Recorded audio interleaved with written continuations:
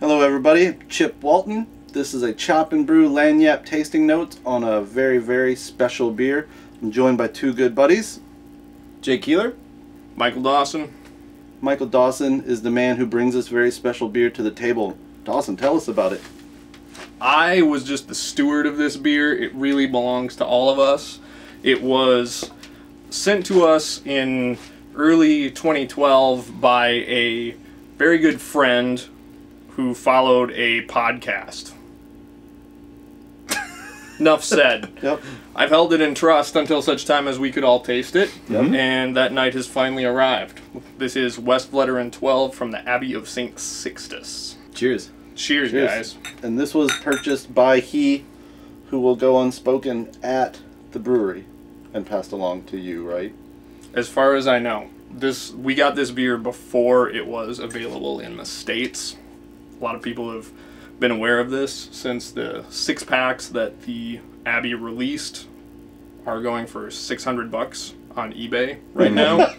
Which was an unprecedented move by the brewery to release these publicly. Normally, they would sell their beers on a lottery system. You'd have to call in via phone, give them your license plate, show up at the brewery, and you could only purchase a certain amount at a certain time. Definitely, they have a very small amount of beer that they make at the monastery. They're labeled by number. There's an 8, there's a 10, there's a 12, and a few others, I believe. There's a 6. A 6. So this is the number 12, which normally comes with a yellow cap on the bottle. It's about 10.5 ABV. If you do the research about the beer, it'll say that it has some earthy and rummy sort of notes to it, which I definitely pick up right away. And also it's known for its aggressive hop bitterness, which is maybe something that you wouldn't expect. First thing on the nose, I'm getting just like rising yeast, like Mm-hmm. sourdough that's not yet bread, that's still in a bowl doing its thing. There's a lot of fruit esters and alcohol aromatics too, like just about any dark fruit you could think to name. You Yeah. can smell in here. Grapes, prunes, plums. Those are all the dark fruits I can think to name. Yeah, man, you know, those cherries ones. plus, it's like a fruit basket, but the basket is made out of bread. It's very malty, very rich. And it's especially amazing to think that this beer, according to Michael Jackson's Great Beers of Belgium, 3rd edition, is just made from pale malt, candy sugar, Northern Brewer hops, and the house yeast. Now, probably something, the more significant part of this beer for beer geeks and beer enthusiasts out there is that this beer consistently shows up at the top of best of lists of beers around the world.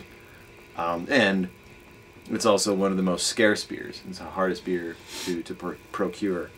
So, which of course now isn't necessarily the case with them releasing it commercially, although it is in limited quantity. So, what do you think, you guys? Does it live up to the hype? It is a beautiful beer. I'm going to dodge the question and comment on the legs of the beer, like that. It does not taste boozy, but that 10.5% ABV is betrayed by just how much the glass is coated. Yeah. And the beer just oozes back down the bowl. Is this considered a double, a quad? Is it beyond definition? It's a Belgian strong dark ale, but I really think it's kind of a beast unto itself because of what Jake said about the scarcity, its cult status. It's obviously got a lot of baggage coming into a tasting like this. This is my first time tasting any beer from Westvleteren, so it's been built up a lot. I've read about it a ton. I've brewed beers inspired by this ingredient bill. I think it's a really beautiful beer. Like, you can taste the craftsmanship. It's really well made. Kind of begs the question, how much is a beer worth? These were expensive 6-packs by any stretch of the imagination when they were introduced in the States. But it was going for a cause. The beer was released in the States by the Abbey to fund some building repairs for their ground. Right. None of that eBay money is going to the Abbey.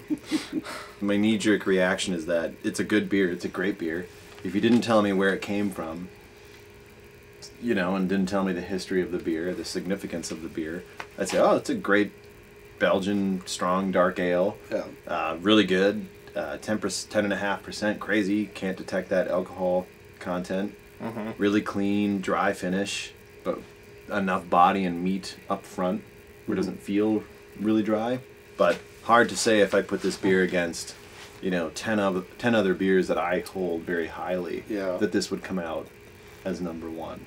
So it begs the question, how much does scarcity mythology, if you will, play into the status of a beer? What's the opposite end of, like, would you drink local just because it's local if it's also not great beer? Oh, Like, absolutely. you just want to support your local guys just for the sake of it? It's also like, would you drink / love the beer on the number one top beer list that with all the, like, you know, legendary and all that behind it? And, Absolutely. You know, it sounds like you drink most beers.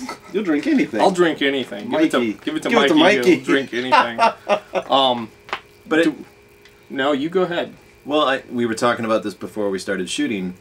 To me, Westvleteren and the beers that they've made, it's sort of a model built out of a completely different tradition and history that has kind of become a contemporary model for the way we talk about beers, the way that we trade beers, the way that we rank beers, and the way we assess them. It's not so much on the beer itself. It's as much about you know, the availability, the story behind the brewery, and just the public perception of how much that plays into it. And I think of the same thing like any beer, like even from like a Surly Darkness to a Pliny the Elder to whatever it might be. These limited edition beers that get so hyped up that are probably good beers. They're probably great beers. But how much of that is perception versus actual, a quantifiable, you know, judgment of the beer, so to speak? Jake has pondered. I've pondered. He's pondered. I'm curious what you guys think. Yeah. I'd like to know what you think. Have you tried Westy 12? And if you have, what are your impressions? Or what's another beer you put in that kind of box with untouchable beers, you know, the mystery, the ghost beer, you know, what do you think the world's best ghost beer is? As it warms up, some more of those earthy notes come out. A little woody, Yeah, there's a little woody earthy, quality. foresty. A bourbony character.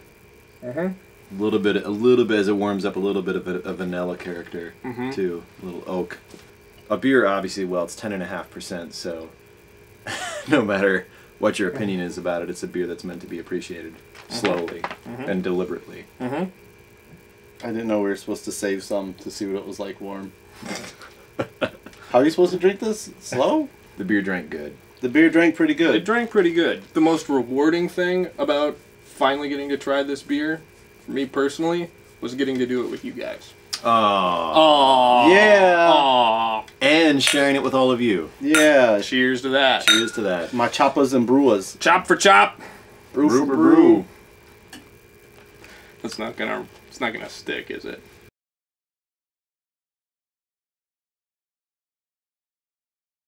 What's wrong with the Belgians we got? We got the Modite. We got the Fiend du Monde. There's a new Belgium?